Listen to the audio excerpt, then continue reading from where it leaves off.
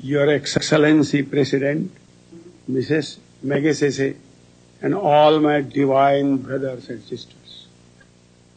I accept most gratefully the Reman Megases Award for Community Leadership. I am honored because this award carries the name and the spirit of a truly great Asian of the 20th century.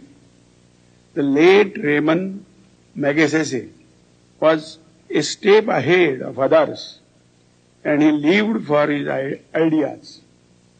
He tried to cultivate a sense of self-respect and self-esteem in the people of his republic.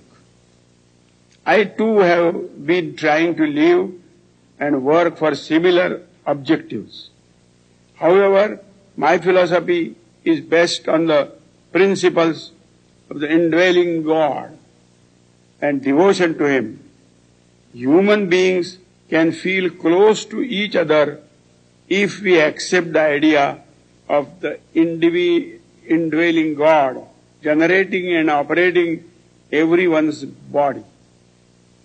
Consciousness of the nearness of God helps in developing self-respect in individuals and overcoming human pains and problems.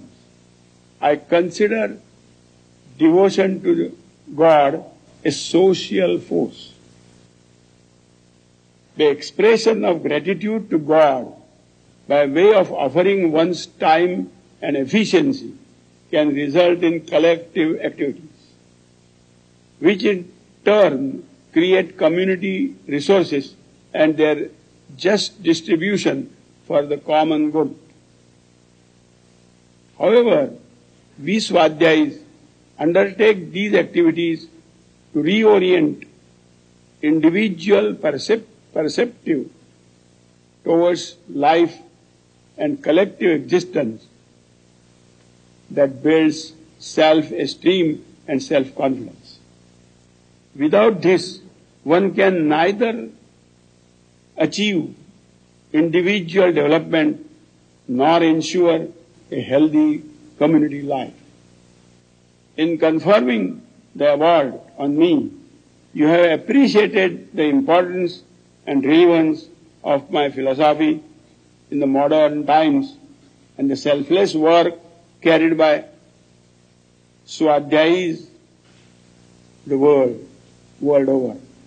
Once again, I express my gratefulness to the Reman Megases Award Foundation personally and on behalf of millions of Swadhyayis around the world. Thank you.